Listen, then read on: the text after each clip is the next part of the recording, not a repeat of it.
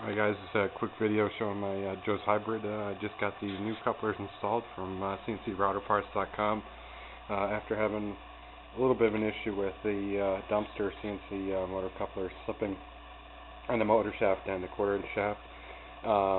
Probably used them for, I don't know, over 6 months after we switched over from the Lovejoys and still having problems. So I'm going to try these new beam style split clamp couplers that also have a set screw in addition to the clamping. So here it is, everything's tightened up, there's nothing loose. We're going to be jogging about 200 inches per minute, and you'll see that there's quite a whip to this thing. You know, normally with the lead screws they have a whip anyways, but the dumpster couplers have done a really good job at keeping that really smooth and in control. But I just tried these out, and I previously had the first coupler on my gantry, and it was running perfectly, no problems whatsoever, and so I assumed that I was going to have the same experience with these.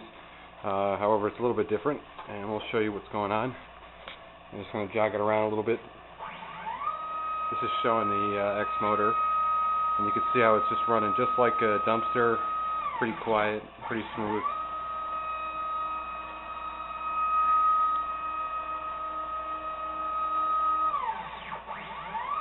And now we're going to go play with the Ys coming forward and back. Coming forward is not a problem. It actually doesn't even whip at all. It's always that return.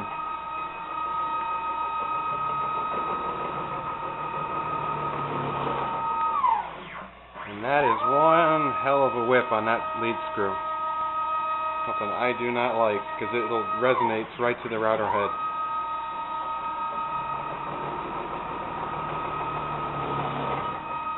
Woo! Like an earthquake. Anyways, let me grab my pendant and I'll go right up to the coupler, and you can actually see the flex in this thing's insane. So here we go. My crappy video skills here.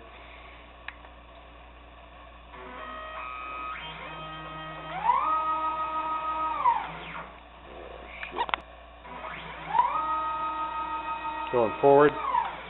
Now we're going to come back and you're going to see some pretty good whip again.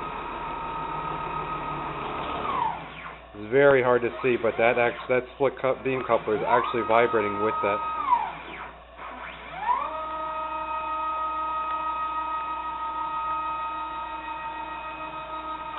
And come back again.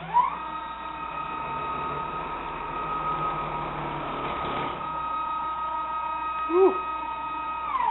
And yeah, that's it.